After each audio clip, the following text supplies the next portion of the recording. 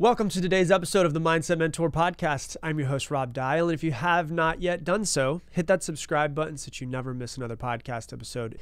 Today, I'm going to talk about how to change your personality. Now, you might be sitting there and saying, hold on, but my personality is who I am. Like, this is what I was born with. This is who I am.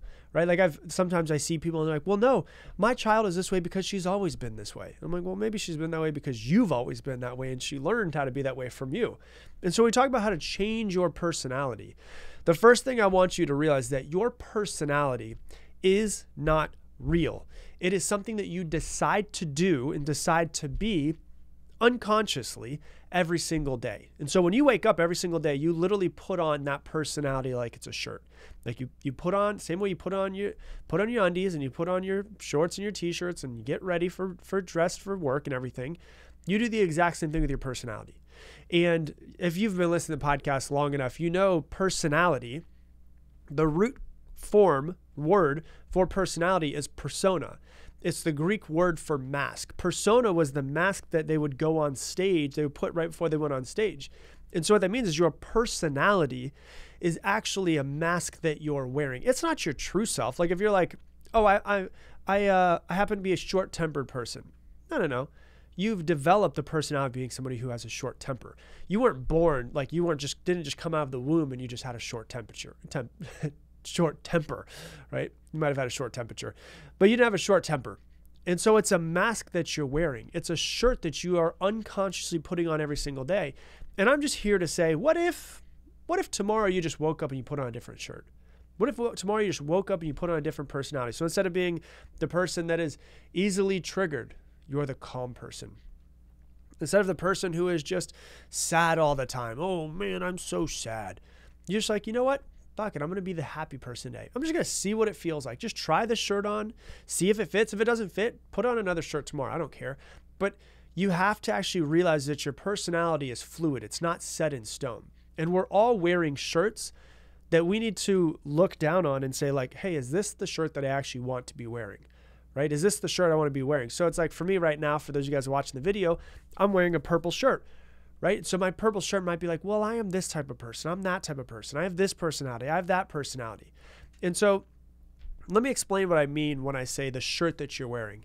So there was a few years ago, Lauren and I were watching Queer Eye, and there was this lady who popped on, and she was talking about they went through this transformation and helped her out and all of this stuff. And she had really tough parents, and she had this aunt that was really, really tough on her. And she called her ugly when she was a little girl. She was like 8 years old. She called her ugly. And then this lady's like 34 years old and she still thinks she's ugly. And I remember exactly where I was. I was in the kitchen and Lauren was watching TV and she was on the couch. And I said, man, that's crazy. It's kind of like her aunt just one day said, put this shirt on. And she's been wearing it every single day since. And she has no idea that she's unconsciously putting on this shirt of, I'm ugly every single day. And so from that shirt, she's now developing a personality and she is acting in certain ways that in her mind, a quote unquote ugly person would act. She thinks of herself the same way that a quote unquote ugly person would think of themselves. And she has put this shirt on and not even realize that she puts this shirt on. And she is going to be wearing the shirt forever unless something comes by and changes. You know, someone in your childhood could have said something to you and you've been wearing that shirt your entire life, but it doesn't fit anymore. Like it was given to you as a child. It's a dirty shirt. It's torn, but every day you wake up and you just put it back on because it's comfortable. It's all you've ever known. It's quote unquote who you are. And so the question I have for you to think about is like, what shirt are you waking up and unconsciously putting on every single day? Is it like the I'm not good enough shirt? Is it the I'm not smart enough shirt? Is it the I'm ugly shirt? Is it the I'll always be overweight shirt? Is it the I have a short temper shirt? Is it the person who is always sad shirt? Is it the person who doesn't allow themselves to feel the highs and the lows? So you've got to stay you can't be emotional. Like what shirt are you waking up and putting on every single day? Have you ever thought, like, just think about that for a second. If your personality is not real, the person who I think is Rob Dial, myself, is just a bunch of thoughts that I've had over years and years and years. And it's the culmination of thousands upon thousands of conversations and things that I've watched on TV. And I've developed this personality that I thought was set in stone, but really it's very fluid and it can be changed at any point in time. What is the personality that you've developed? The first part of changing your personality is realizing that your personality is not real in the first place. It's just something that you're deciding to do every day. It's the mask that you're waking up and putting on, just as the Greek word for persona, which is mask, that you would wear before you go on stage. So by wearing that shirt, by putting on that mask, by stepping into that personality, you are creating a reality for people to treat you that way.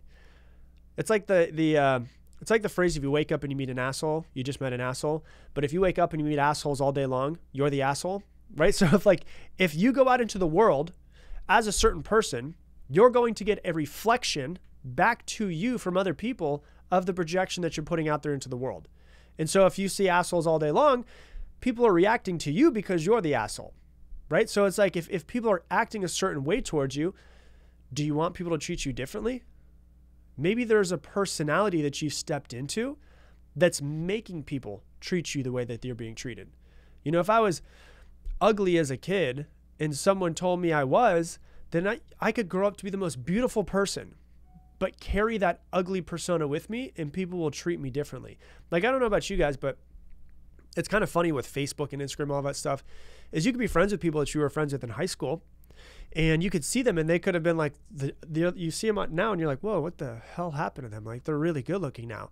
But back when you knew them, it was like the ugly duckling, right? And they could be really good looking now, but they weren't that good looking when you were younger. And it's crazy because I know every person knows somebody who was like a really good looking person, an amazing person, but they don't view themselves as that way.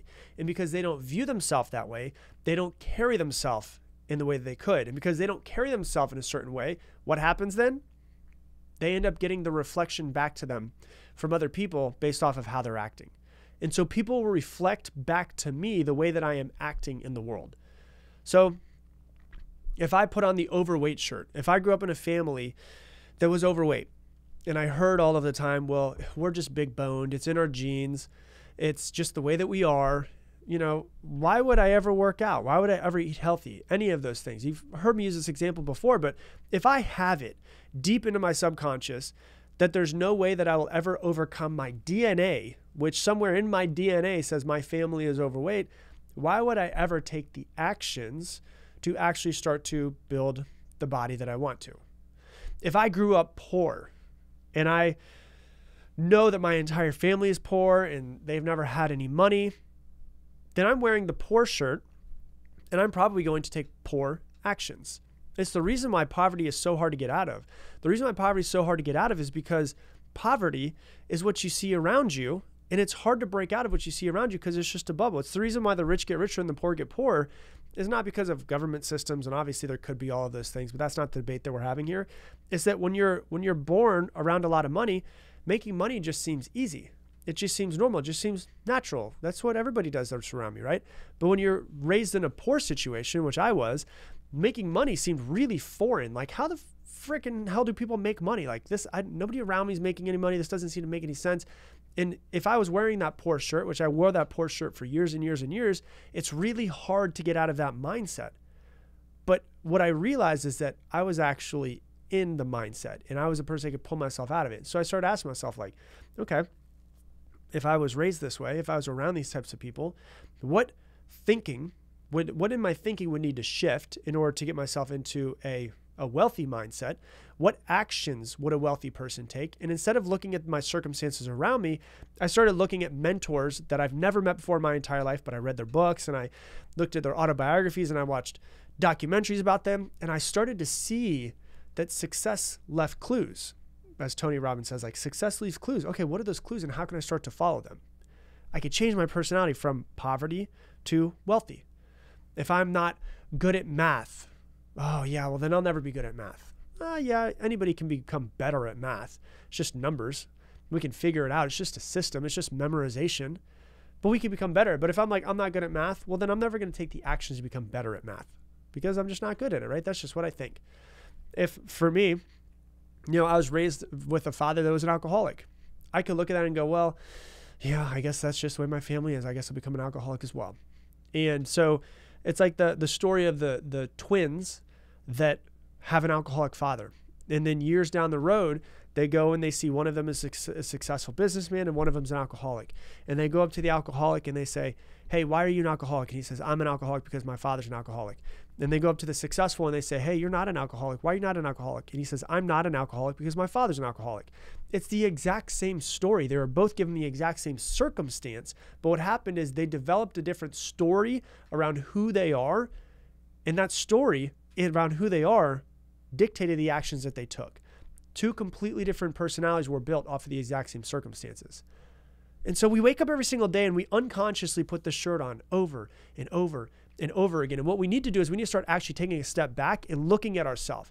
You know, I always say when you're in the jar, you can't read the label. We're in the jar of our lives. At some point in time, we have to take our little head out of our brain and look at our lives and look at ourselves and say, what needs to change? What am I doing that I want to continue doing?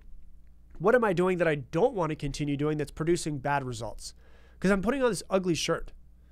What if instead of the I'm so ugly, I'm so ugly, I'm so ugly, I put on the shirt of I love myself and I'm beautiful shirt. I'm perfect just the way I am. How would, if I think I'm ugly, I'm ugly, I'm ugly, I'm ugly, how would my mindset and my actions change if I love myself the way I am? I'm perfect. We all know someone who wasn't the best looking, but they just have confidence. And you're like, well, that's kind of sexy. Like you're not really that great looking, but you have all of this confidence. It's like they decided, you know what? I'm going to love myself anyways. I don't give a shit what I look like. I'm going to love myself. And that confidence actually makes them better looking. But then we also know people who are good looking, but they don't have any confidence and it makes them not as attractive. It's kind of wild how that happens, isn't it? And so instead of saying, oh, I'm overweight, I'm going to be overweight forever. It's just like, no, I'm going to take that shirt off. I'm going to put a new shirt on, which is I'm going to lose weight because I want to take better care of myself. I'm going to lose weight because I want to be here for my children. I'm going to lose weight just simply because I want to, because I want to look better in the mirror, whatever it is it might be. It's going to be hard at first. It's not like you just wake up and your personality changes, but it's a consistent waking up and just a little bit of a shift of your actions, a little bit of shift to who you are, a little bit of a shift of what you do, what you don't do, all of that stuff. You've been listening to the podcast for a long time. You've heard me say his quotes. One of my favorite quotes by Alan Watts. And he says, you're under no obligation to be who you were 5 minutes ago. You can decide literally at the end of this podcast episode to just be somebody different. Just act differently, be somebody different, and just see how that plays out for the next year. And so this is the give and take of figuring out who we want to become. You know, if I put on this poor shirt, if I put on the I'm not good at math shirt, if I put on the alcoholism runs in my family shirt, all of those things, I'm going to become that person. I'm going to literally create the reality based off of my perception of myself. I'm going to start to change my perception of myself, and then I'm going to change my reality in turn. There's a book that I read years ago. It's called Psycho-Cybernetics, and it was this guy who is a surgeon, and he would notice that some people would come in and get surgery on something like really small, like a mole on their face, and they would come back and their personality be completely different. Like they thought in their mind that mole was the thing that was making them unattractive. They get that mole removed and they think that they're beautiful and everything changes. And so it's really cool because you start to see psycho-cybernetics, psycho-brain cybernetics, how they work, how the brain works is what the book is about.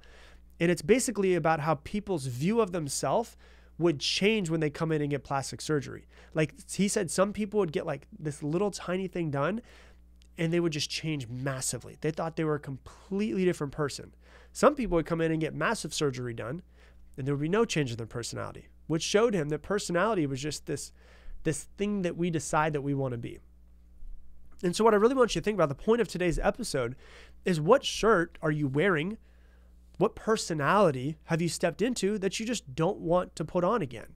Like what shirt do you want to take off? And if you're going to take a shirt off, you're not going to walk around shirtless in public. You might as well put a new shirt on. What is the shirt that you want? It won't change in one day. It's not going to happen right away, but it's a complete reprogramming. Now, this is important. I want you to think about this. If you're starting to reprogram yourself based off of things that happened to you in your entire life, if you have children, what shirt are you making them wear? Because you're programming your children's personality into themselves. Do they have their own personality and does it move and shift? Of course. But parents also mold the children's personality as well.